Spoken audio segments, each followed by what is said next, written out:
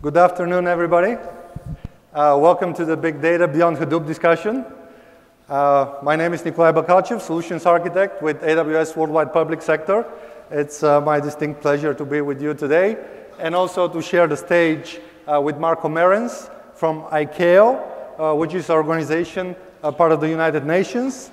And Marco will be giving a specific example of using big data beyond Hadoop to solve some real-world aviation safety statistics problems.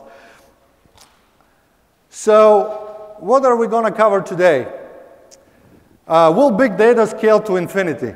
And I suspect you kind of can guess the answer here. And then how does AWS remove the constraints towards that big data growth? Hadoop in the cloud, advantages, strengths, and limitations. And we'll look at the Hadoop ecosystem.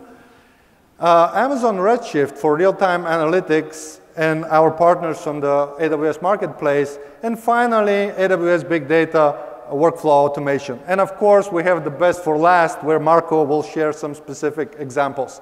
So before we dive in, may I ask who is using EMR today here in the audience?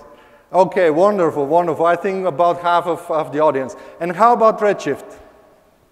Terrific, terrific. So hopefully after this discussion, we'll have even more users. And I certainly encourage you all to present here next year your successes with big data on AWS. One last question. Who is ready for the replay party tonight? Come on, everybody. OK. So let's get started quickly. We all experience big data in our daily life, no question about it. We're part of the explosion of big data, from social media to email overloads to actually collecting data with our personal health monitors. But the impact is even greater on the enterprise. And this is one of our customers. The International Center for Radio Astronomy Research is based in Australia, and it's part of an international consortium building the Square Kilometre Array, the biggest radio telescope in the world, at least in the known universe. So once they go live into production in a couple of years, the Square Kilometre Array will be collecting more data every single day than the entire world is collecting today. Think about it. This is zettabytes of data every day. And they will be using AWS and crowdsourced CPUs to analyze 400 to 500 galaxies simultaneously. Talk about big data. Our customers range from mobile, cable telecom, oil, gas, and industrial manufacturing to retail, no surprise there, Amazon.com and many others, life sciences, as we heard in the keynote discussions yesterday, financial services, publishing and media, and last but not least, online media, social networking, and gaming. If your organization is not listed here, chances are, whether it's an academic institution, government department, or corporation, you are still also dealing with big data, both the challenges and the opportunities. So will it really scale to infinity? Well, it seems both Gartner and IDC agree. And they've estimated the growth of big data to be at 62% compound annual growth. Before this presentation, I was checking our big data presentations from 2 years ago. And back then, we reported 40% growth. Today, we're reporting 62% growth. In other words, the growth is only accelerating. So what's the challenge?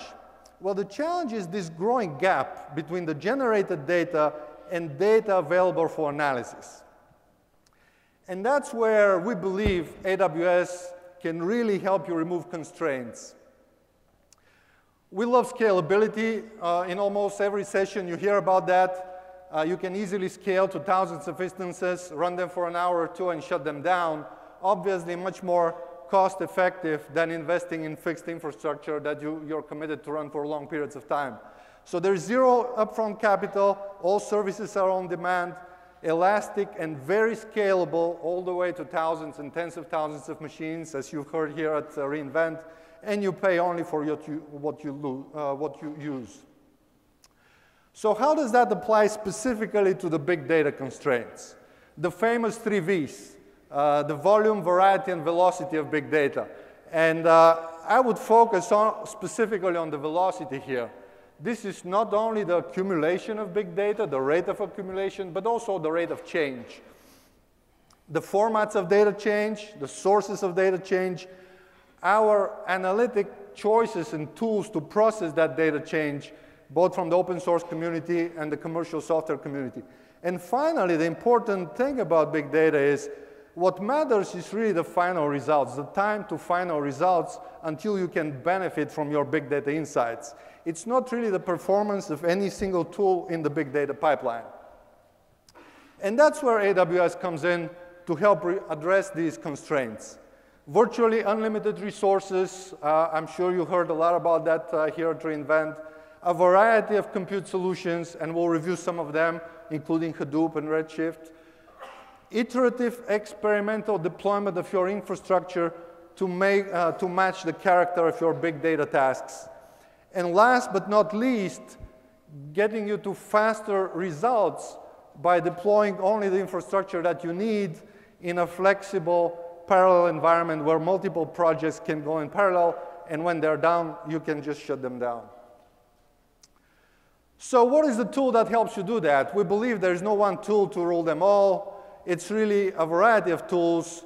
AWS has released over 40 tools over our history. Even here at reInvent, we released several. Today, our focus is really on the analytics tools, specifically around Hadoop and data warehousing being Redshift, and of course, our foundation services, compute, storage, security, and networking. So how do we offer Hadoop in the cloud?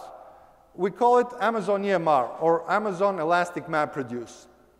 And what that is a fully managed Hadoop service. It's based on Apache Hadoop. It runs the Hadoop distributed file system. It runs the latest version of Hadoop 2 running on Yarn. And it runs the MapReduce parallel processing framework. Now, in addition to that, we offer you special cases of using S3 instead or in addition to HDFS and other tools which I'll be discussing a bit later. Courtesy to our customers and partners at Netflix, this is from their blog.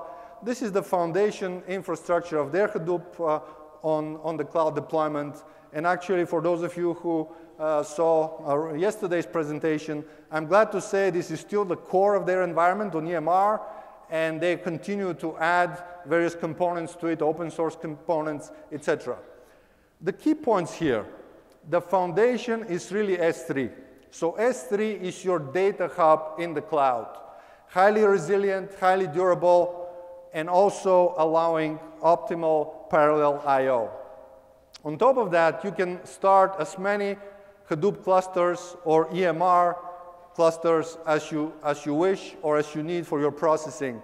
And then on top of that, you have the Hadoop ecosystem of tools, including Hive, Pig, or general programming languages like Java and Python. And then Netflix, like many other organizations, develop their own BI tools on top, or administrative and management tools, which they happen to make available to the community as open source tools. So I certainly encourage you to visit the Netflix blogs on this topic. So how does EMR work? Well, it all starts with S3. So you typically upload your data in S3 somehow. You can choose to copy that data into HDFS as well or not, and we'll talk a bit more about it later. Then the next critical step is you choose your distribution. You have many options. It's not just the latest version, but several older versions of Hadoop. Maybe they're compatible with your existing code. You choose your number and type of nodes, custom configuration, tools like Hive, Pig, and many others. And most importantly, and we'll talk more about it, you can choose bootstrap actions, which are custom ways to enhance your cluster environment. You can launch the environment literally in minutes. And then typically the output is also in S3, or you keep it in HDFS. And there are some trade-offs. According to Netflix presentation yesterday, you have a little bit performance degradation, 5 to 10% when you use S3, but you gain the durability and also the high parallelism of potentially use several clusters with the same S3 data. And then finally, you can easily scale out or scale back down your cluster with processing nodes as needed. I want to highlight only a couple of configuration points on EMR. And this is the management console interface. You have access to all these tools through the command line or through the APIs. Number one, the variety of distributions. Not only of Apache Hadoop, which come from Amazon or AWS, but also MapR distributions. And hopefully in the future, we'll have other distributions available at EMR. In addition, with a single button click, you can select applications like HivePick, HBase, Impala, Ganglia. Today, we heard during the keynote from Splunk about the Hunk application, which you'll be able to deploy. And also, Hue was recently deployed, also an application available to you on EMR. You have general purpose programming languages. You have languages like Mahout and R, and we'll dive deeper into that. One point on the EMR file system, another recent capability of EMR. The key is that you can manage your consistent view of your S3 objects because we manage metadata of your S3 objects in DynamoDB. And of course, you can also do encryption, and you learned about our new encryption services, which you can benefit from on EMR. And then finally, the bootstrap actions, which can give you a lot of flexibility what you can do on EMR. So what is Hadoop really well suited for? It's really the best tool for basic statistics. In other words, counting items, summaries, averages, means, etc. Even in this area, though, which is highly parallelized, Hadoop does not have by itself a package for statistical computation. So that's where we'll talk about the potential extension with R and how you can leverage the capabilities of R together with the parallelism of Hadoop. Now, what are the areas where Hadoop is not really that good at or not that suitable? Number one is when these parallel data splits, when they have inherent dependencies, then all of a sudden you cannot benefit so well from this parallelism of Hadoop. And typical examples are machine learning problems. And that's where we'll give you the example about Mahout, one of many options that you have to explore with Hadoop. And then finally, iterative computation. By definition, MapReduce is a batch processing job consisting of a mapper and a reducer. And then after that, data gets stored on disk. So clearly, if you have multiple iterations, they all have to go through disks, which slows down the process significantly. Graph computing is one area where this would affect performance, and that's where we'll talk about Giraph. So let's briefly look at the Apache Hadoop ecosystem, which has evolved over the years to complement the core MapReduce process. This is by no means an exhaustive view. I certainly encourage you to keep exploring various tools, but just to give you a flavor of the environment. Number one, these are the core components of Hadoop. I included Notch here as the original web crawler project from which Hadoop was a spin-off. And then, of course, HDFS, MapReduce, Pig and Hive as the analytics tools, Thrift and Cascading for building interfaces. You have a rich tool set of streaming tools like Avro or SQL interfaces with Scoop, or data collection engines like Flume or Chukwa. A very active open source community around Hadoop is NoSQL databases. HBase, Accumulo, they run on Hadoop. In fact, you can launch them on EMR. Cassandra is not per se part of the Hadoop ecosystem, but is very often used together and in parallel with Hadoop. And then finally, Zookeeper is a very popular tool used by NoSQL databases, used also by Giraph to coordinate distributed systems. Spark and Tez, two very new technologies. I certainly encourage you to explore further. They were mentioned at some of the presentations here in reInvent. In fact, Netflix was experimenting with Tez. These are alternatives to MapReduce. They actually execute a directed acyclic graph instead of the standard mapper reducer. Then you can define a variety of execution modes and therefore run them in memory and then be more efficient. And then finally, the topic of today's discussion, the extension of Hadoop with R for statistical computing, with Mahout for machine learning, and with Giraph for graph processing. All of these projects, just want to highlight, almost all of them are part of the Apache ecosystem. A couple of them are open source, but part of different ecosystems like Cascading and R. So let's talk first about statistical processing with R. How many of you are familiar with R or maybe using it today? Wonderful, wonderful, terrific. So really a majority of the audience. It's the most popular statistical processing tool. And it uses a mixture of paradigms, a very powerful tool. The challenge with R is that originally it was designed based on statistical languages from the 70s. It was really designed to work on a single machine. So analysts were limited to what their machine can handle in terms of processing power, memory, etc. Hadoop gives you a path to run R in parallel, and therefore increase the size of the task you can process. So how can you do that? In fact, R is already installed on every single EMR node. So it's already there. Now, how can you run it in parallel then? The easiest way is to leverage the Hadoop streaming library, and many of you are probably familiar with it, in which all you need to do is to write a mapper and write a reducer code in R, and then submit them as parameters to your Hadoop streaming request, and then they will run in parallel and produce your data back to you. We have, by the way, this described in our Big Data blog, and I'll be coming back to this Big Data blog again in the presentation. Certainly encourage you to visit AWS Big Data blog.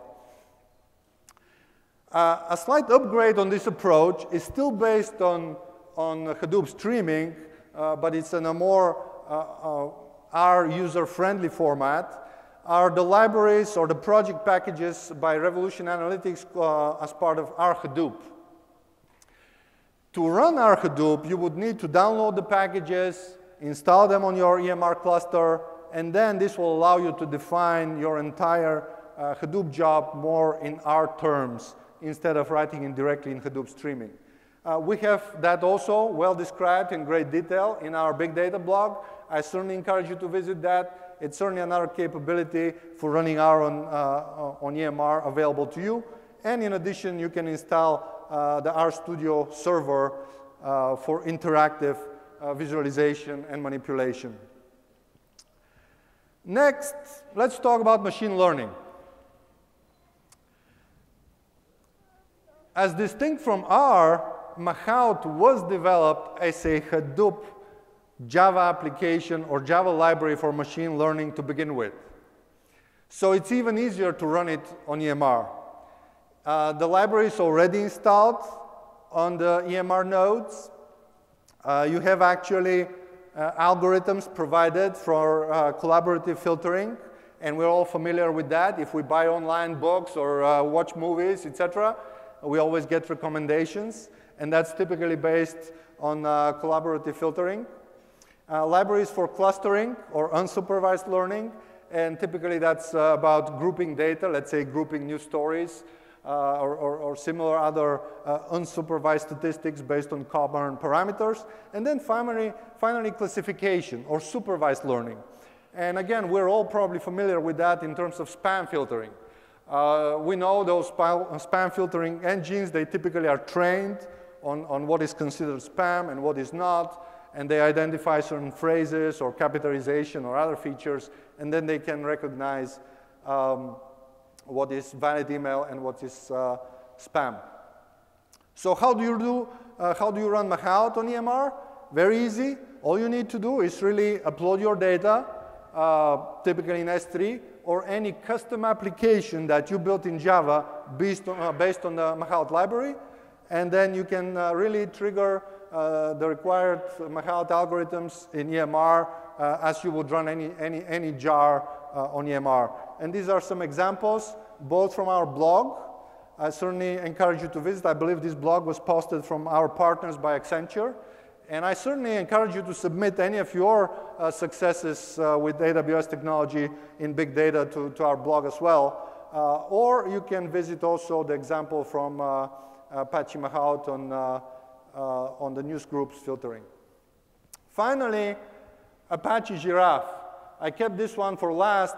It's probably the most interesting application, just given the size, if nothing else.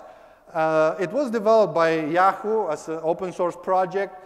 It was based on Google Pragal article years ago, which Google leveraged for PageRank. So right there, this probably can catch your attention.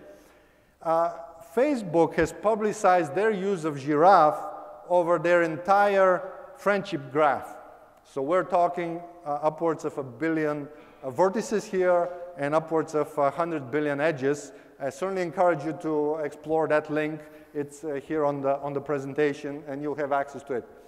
So what's the essence? The essence is really a bulk synchronous parallel machine, which is really based on the algorithms from the point of view of a single vertex and how they receive data signals from other vertices and then pass it through to the next layer. And then Zookeeper enforces these atomic barriers between execution. And I have a little animation here to kind of shows you how in parallel all these vertices are calculated and the entire state moves very fast. It's executed in memory typically. So right off the bat, you can see how MapReduce is probably not the best fit here. So how did the Giraph developers leverage Hadoop to execute Giraph? Well, really they first developed it for Hadoop 1 and then for Hadoop 2. On Hadoop 1, they actually implemented this as one single mapper. So the entire processing was happening in one single mapper. With Hadoop 2 or Yarn, actually it's a custom implementation that leverages resource management from Yarn. So basically you launch your cluster, you configure Apache Zookeeper, and then you download one of the versions of Giraph. I picked, and I've tried this one. You certainly can explore the Giraph Apache website for that. And then you run the Giraph jar on Amazon EMR. Again, very similar to Mahout, except you would have to install it. So this is just an overview of a few technologies that complement Hadoop in areas where the Hadoop is not necessarily the strongest framework to use. This is not to exclude tools like Tez or Spark or Shark on Spark or a variety of other tools which you're welcome to explore in the ecosystem. The purpose is really to highlight the capability as EMR to run all these tools. So where does Redshift and business intelligence fit in here? Well, imagine you produce your statistics and you want to distribute the data, you want to do some real-time analysis. R maybe gives you some single-user tools for that, and that's terrific. But if you want to distribute it to an entire enterprise, share with the wider community, you probably need real-time analytics with your familiar BI tools. And that's where Redshift comes in. And we had great presentations here at re:Invent about Redshift. I want to highlight just 2 points. First of all is the leader node, and the leader node speaks PostgreSQL. It's not complete language, but it's very close to complete. And then it manages your metadata and coordinates your queries. And then you have the compute nodes, which are highly distributed all the way to 128 nodes. And those nodes, they can input data and store data in parallel to S3, from S3. They can interact with DynamoDB, EMR, Kinesis. So how do you typically, and how do our customers typically leverage Redshift? Well, once you have your Redshift cluster with your data, which is easily uploadable from EMR or from S3, you can point all your current analytic tools, and that's just a subset of them. We keep adding new partners that support Redshift via the JDBC or ODBC connector. What is the best tool to get those what's the best way to get those tools? Well, we have the AWS Marketplace. How many of you are using Marketplace today? I hope many. It's a very established service. We have almost 2,000 products there. Not surprisingly, BI tools are some of the most popular, along with security and networking tools. And basically, you can start an EC2 instance with the tool of choice, and licensing is either bring your own license or by the hour, and you can start doing analytics right away. As an example, and as a segue to Marco's presentation, MongoDB is available in the marketplace. So let's say you may want to use a NoSQL database, which is not HBase or it's not DynamoDB, and you like Mongo for its document management features. You can easily start it from the marketplace, look at the reference architecture that we offer, even launch the AWS CloudFront to implement it immediately in AWS. Final product example, Cloudera, Enterprise Data Hub. We often get the question, hey, what if I want to run Hadoop, the Cloudera version, the Cloudera distribution? You can absolutely certainly do that on AWS. In fact, we have a CloudFormation quick start for you to enable you. Cloudera fully supports Enterprise Data Hub on AWS, including Cloudera Director and Cloudera Manager, and they provide also reference architectures and best practices. So finally, big data workflow. So typically, after you get your data to S3, and that could be either by shipping hard drives or using S3 uploads, or through our networking products like VPN or Direct Connect, you may have also some AWS sources of data like RDS, Glacier, archive data, or live streaming data from Kinesis. The point is, typically, all of this data has to go into S3 as your data hub, and then from there you can leverage EMR, you can leverage other custom EC2 implementations or DynamoDB, and final analysis is typically in Redshift. So real quickly, how does this end-to-end workflow look like? The sources could be your data center, they could be in the AWS cloud, or they could be public sources like Marco will be discussing in the aviation space. Once you collect your data in S3, you can do some ETL work in EMR. You can do analytical and BI processing in Redshift or DynamoDB as you need to. We provide the automation tools of simple workflow and data pipeline. And I'm not going to go in detail, but we had presentations on those topics. Suffice to say, simple workflow gives you deep programmatic capabilities for parallel workflows with coordination and rollbacks. And data pipeline is optimized. It's based on simple workflow capabilities, but it's optimized for moving data, and it's more UI-driven as opposed to programmatic. And then finally, you can leverage ODBC, JDBC to Redshift, or through Hive or Shark over EMR clusters to visualize data within your data centers or outside within AWS. You can certainly replace some of the components with open source tools we discussed, MongoDB or Cloudera distribution. And actually, this leads me to the architecture very similar to what Marco has used, which consists of data collection from public data into S3, leveraging EMR and MongoDB, and Node.js. The conclusion of my part, big data is really accelerating exponentially. AWS helps you address the 3 Vs. It's easy to extend EMR as Hadoop in the cloud, and Redshift gives you actionable real-time analytics, and AWS provides an agile big data platform. Thank you. Thanks, sir. Thank you, Nikolai. So, yeah, so I'm Marco Merens. I work for ICAO. It's an civil aviation organization of the UN. So I work there in the safety and efficiency business unit. So we were pretty busy this year, like with these Malaysian accidents, you know, these things. Everybody's saying, oh, how it's possible you lose a plane, you know, there's all the data which is there. So you see already the big data thing behind, okay?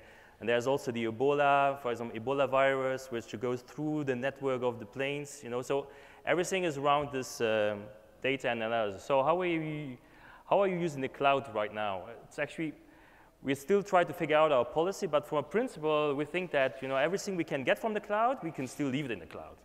This seems obvious, but I've seen so many times people, they take something from the cloud, and then they put it somewhere in a vault down in the basement. So what's the point?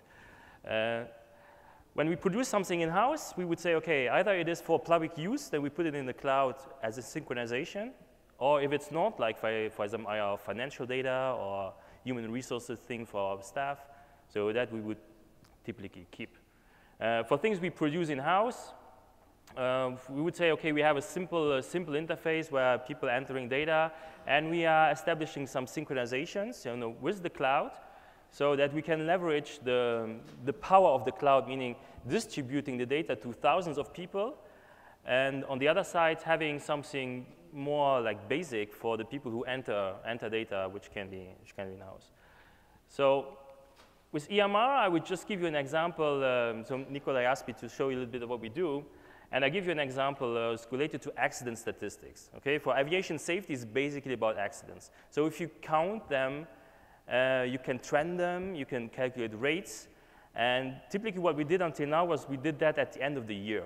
Okay? Because we took us a year to combine all these things. Well, there are sources on the web, and even our we buy data from suppliers, which is updated daily.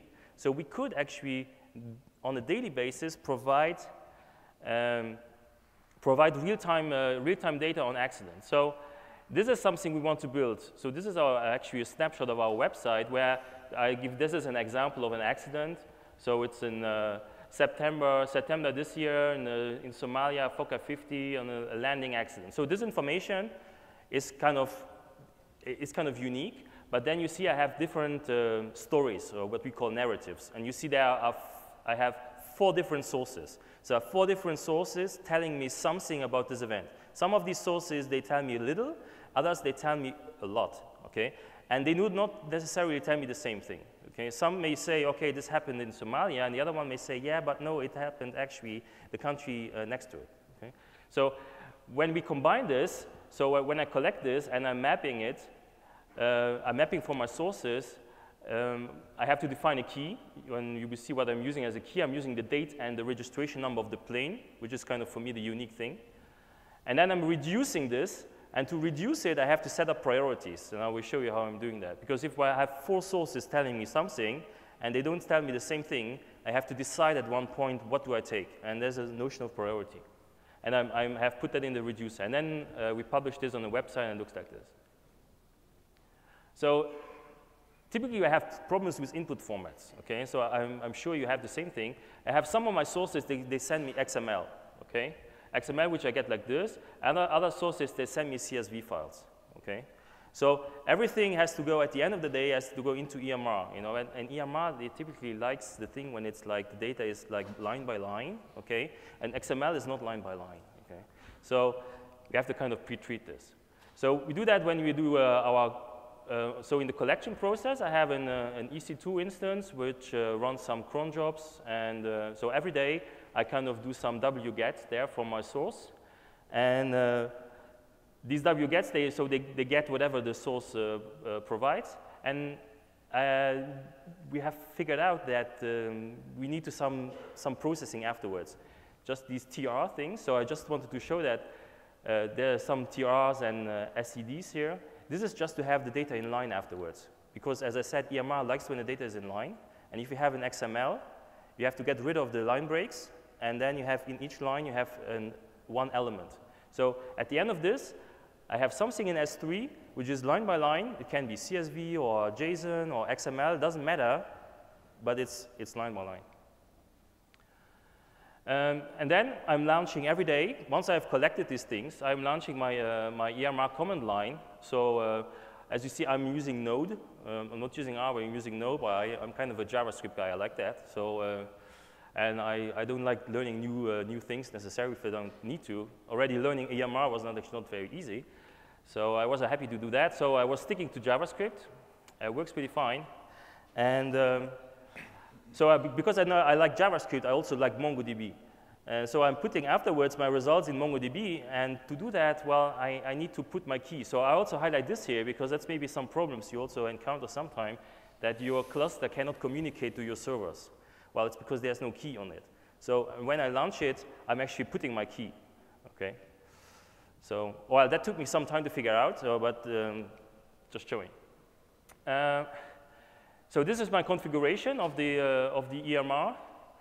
And yeah, basically, I'm just running a MapReduce here. That's my step. And then I have another step, which I then have created a script which takes my result, my EMR output, and puts it in my, my Mongo database. And because I do this, I need to have the key. Okay. So for the mapper, you saw that I had to define a key, and my key is not unique. I mean, I'm getting an accident information, and it has a date, it has models of planes, operators, a lot of stuff. But my key basically is the combination of the date and the registration number of the plane. So actually, I'm actually building a key with I've defined a certain rule with a hash in the middle. So that becomes my key. And when I'm mapping, I'm actually only interested, let's say, here's an example where I'm taking the date, the registration number, the model of the plane, the source, so which source is it, one of my 4 sources, and then the priority I have given to that source. Okay, and so I have built my data, and I'm doing my output, so I'm using the key plus a stringified JSON of this element.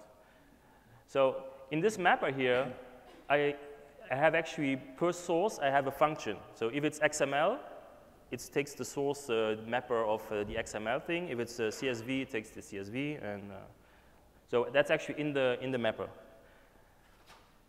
So after that, I have my things mapped. So I got rid of my XML, my CSV, my JSON. I have everything now, and a key, and then plus a JSON stringified. And of course, that EMR would takes this and sorts it, and then sends it back to my reducer. Well, my reducer, it's actually not a very straightforward thing, okay? Because normally you could say, okay, I have my keys, and then they are, if it's the same key, then I'm just reducing it, you know? But here it's a little bit different because I have the different priorities inside, you know? So I have to collect everything which is the same key, meaning the same plane and date. So I maybe have 4, like I have 4 sources, maybe each of one tells me something, so I have 4 things. So I'm just collecting them in the reducer and putting them in an array. And once I have everything, like the key has changed, so I have everything, then I'm kind of sorting this. Sorting is by priority, so I'm getting priority 1, 2, 3, 4 in that order, and then I'm filling up my, let's say, my combined result. Okay, so it's actually my source number 1, which will take ownership of maybe the date or the state of registry. If the source number 1 gives me that, it will be taken. The other ones, they will be ignored. So that's why it has to be a little bit different. So I'm using this priority and sorting inside.